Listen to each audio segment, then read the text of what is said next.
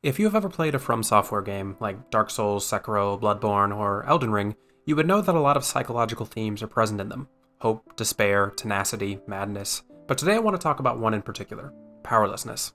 When we think of the Souls genre, the first thing that will come to most people's mind is, "You died." The famous catchphrase that acts as a slogan to either scare away the lesser-willed or invite those who seek a challenge. Dying is a major overarching theme in all of the Souls games, not only from a gameplay perspective, but a narrative one as well. In Dark Souls, the Curse of the Dark Sign prevents those branded from death. In Sekiro, the power of the dragon heritage allows rebirth. And in Elden Ring, the guidance of grace ushers the tarnished toward their purpose. The creative visionary behind the Souls games, Hidetaka Miyazaki, has stated on multiple occasions that the themes of death and difficulty were intentionally designed to give players a very specific feeling, one of satisfaction. Quote, "I think death is a crucial element when designing games around the theme of the satisfaction of overcoming overwhelming odds. If you had a game that said, 'Oops, you're dead, now switch off the game,' it wouldn't be very successful, so you need to have something to teach and be there to learn from, and we feel that death in video games is a positive experience."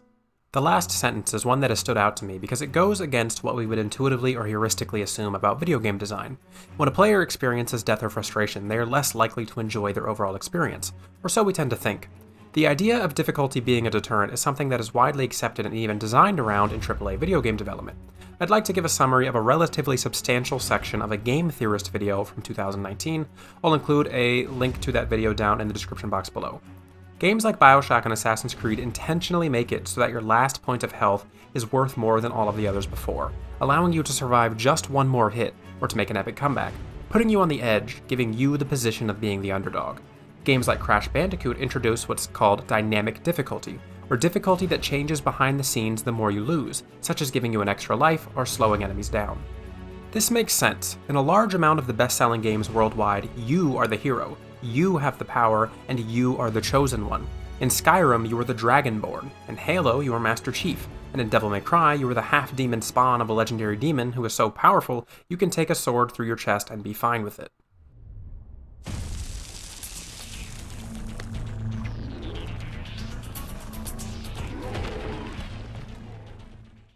This feeling of power is satisfying. It is especially fun because this is a level of control that is not often experienced in day-to-day life. Most people aren't legendary heroes whose decisions will impact the entire world over.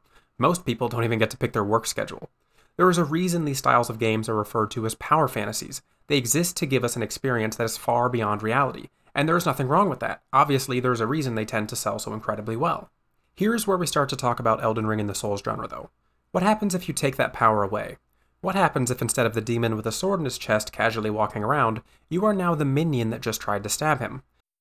Essentially, you have the opposite of a power fantasy. You are no longer starting out as the pinnacle of strength, but are instead an insignificant pawn in the grand scheme of the universe. Most psychological analyses of the Souls games would likely attribute this to difficulty, and they wouldn't be wrong, but I believe that the specific psychological theme of powerlessness has a special place in this conversation. You see, powerlessness can be utilized from a game design and thematic perspective in a meaningful way, but the line between complete powerlessness and godlike ability is quite hard to ride. So how do the Souls games do it? Essentially, it's potential. In the Souls genre, you start out as a nobody, even if you have a starting class, and that you really are just some guy or girl who kind of woke up one day to find themselves in a dying world. You are not some destined hero or chosen one. The landscape is full of things bigger and badder than you. Bigger is actually a very specific point here. Have you noticed in the Souls games how many bosses and enemies tower over you? In the original Dark Souls, there are 22 bosses, and only 3 of them are vaguely the size of a human.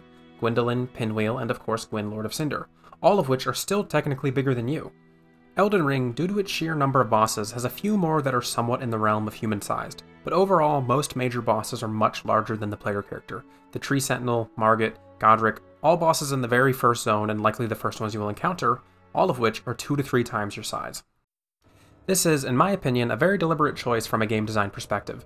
The reason the Tree Sentinel stands right outside of the tutorial is because Elden Ring wants to very quickly teach you that the 15-foot tall horseman in golden armor will happily crush you into the ground unless you are experienced. If you didn't assume that as a player, you are likely to find it out firsthand. This instills in the player immediately that the world is dangerous, that this is not a hack-and-slash power fantasy where you can press one button and stunlock the enemy until they die. The message is clear. As of right now, you have no power. A sentiment clearly displayed by the very first NPC that you come into contact with. Without guidance, without the strength of runes, and without an invitation to the round table hold, You are fated, it seems, to die in obscurity. So, you go out, you explore a little, you gain the ability to level up and maybe upgrade gear, you clear a minor boss or two, and in the back of your mind you think, one day I will return to this tree sentinel and show him who's boss. The fact that most players are forced to bypass the first major enemy they see gives the player an immediate goal to work towards, a reason to push themselves closer to their potential. After quite a few hours of gameplay, you come back for the rematch and you get the satisfaction of taking him down. You started out powerless, but now you aren't. Well, until you meet Margit. Foul tarnished. In search of the Elden Ring. Emboldened by the flame of ambition.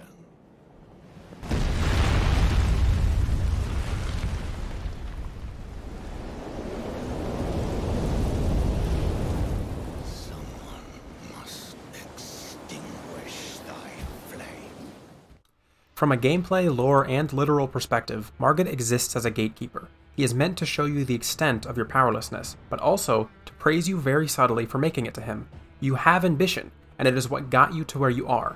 He essentially tells you, your willpower has brought you here, you think you have power. Allow me to show you how little power you have. The average newcomer to Souls games is likely to see Margit as a major roadblock, and this is very intentional. This is where the idea of potential comes into play. Power and potential are two very related concepts, but they are actually not the same. You see, in Souls games, you start off at the first percentile of power. You are weak, fragile, and can do little to damage enemies or protect yourself. But a lack of power does not inherently mean a lack of potential for power. World-class athletes didn't start out breaking records, and your level 1 character doesn't start out as a godslayer. Well, unless you've beaten the game a ton and can do a level 1 run. Your character has the ability to level up, strengthen themselves, acquire new gear, and become stronger. Just like you, as a player, have the ability to increase your knowledge of the bosses, become more skillful, and understand the game better. One way to visualize it is like this. Imagine that in Skyrim you start at the 80th percentile for power and you can work your way up. As the Dragonborn, a legendary hero, you are already destined for greatness even if you haven't reached your full potential. You have powers and abilities that are completely unique to you. There really isn't a skill curve or a vast amount of knowledge needed to beat the strongest of foes. In Souls games, it's the opposite. You start at the bottom, and enemies and bosses can do a bunch of awesome stuff that you can't. That said, while maybe you can't do everything they can do, you can do something they can't. Get stronger. You can make it to the top all the same, it will just require more effort and thought. This effort is what turns a lot of people away from the Souls genre. Why should I waste my time trying to overcome a challenge that is so clearly designed to not be in my favor? Well, in the same vein, why should a student struggle through a degree or a certification to get a job they want?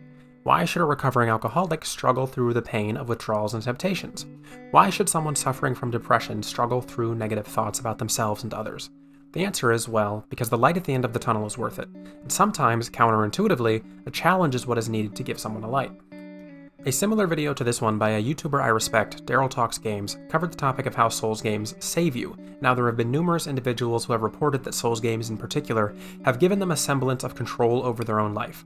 I will link to his video in the description box below, and I encourage you highly to watch that video if you haven't already.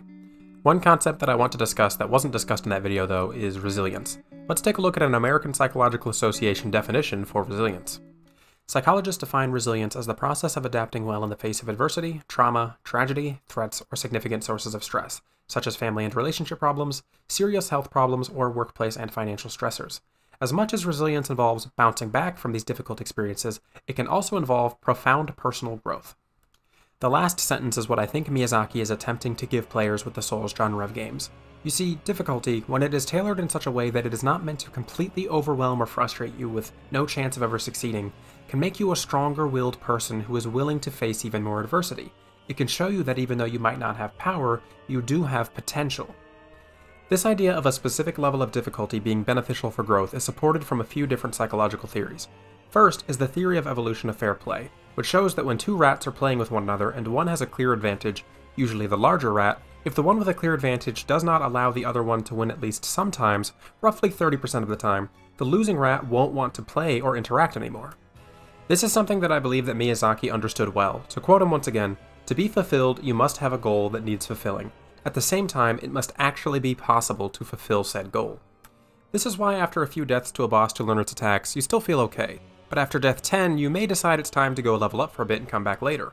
Or if you lose too much, you might even quit for the day. Or, why if you're playing a game like Street Fighter with a friend, and you stomp them 10 times in a row, it isn't likely for them to want to keep on playing with you.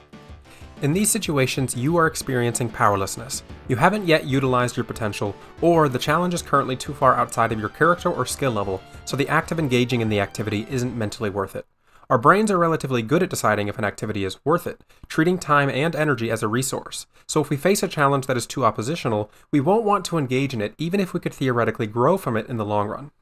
Another psychological theory that supports this idea is the zone of proximal development, which proposes that the perfect level of learning exists between the space of, I can easily do this on my own, and I couldn't do this even with help. If you crush a boss on your first attempt, you aren't likely to feel any real accomplishment. It might feel nice to win, but it won't likely feel like you overcame a true challenge, like you grew from the experience. On the other hand, if you lose to a boss 20 times, you are more likely to feel completely powerless in the situation, like it is out of your control to win, and thus you can't grow from that direct experience. Let's look at fighting games once again as an example. The reason these games have ranking systems is because as you rank up, you will, hopefully at least, be placed against opponents within a few tiers of skill or rank as you. Within this space of one up or one down is where an individual is most likely to experience growth. Not too easy, not too hard. The goal of the Souls experience is to put you in that middle zone where you have all of the tools available to you to win, but you are still fighting an uphill battle, fighting one zone up, where the odds are stacked against you, but not in such a way that the obstacle is insurmountable. Winning while in that center zone, the zone of proximal development, is what leads not only to a true sense of gratification, but also what is more likely to make the skills that you acquired along the way last in your mind. Quoting Miyazaki once again, overcoming challenges by learning something in a game is a very rewarding feeling, and that's what I wanted to prioritize in Dark Souls. This is separate from how most other game designers design difficulty, in that they aim to put you in the zone of proximal development as well, but they typically want you to be fighting one zone down. In this scenario, you are still learning, but it is overall easier. You might experience the occasional challenge, but a lot of your playtime will be relatively easy. The Dragonborn and Dante aren't invincible, but they are way stronger than anything in their surroundings. We're the same. You and...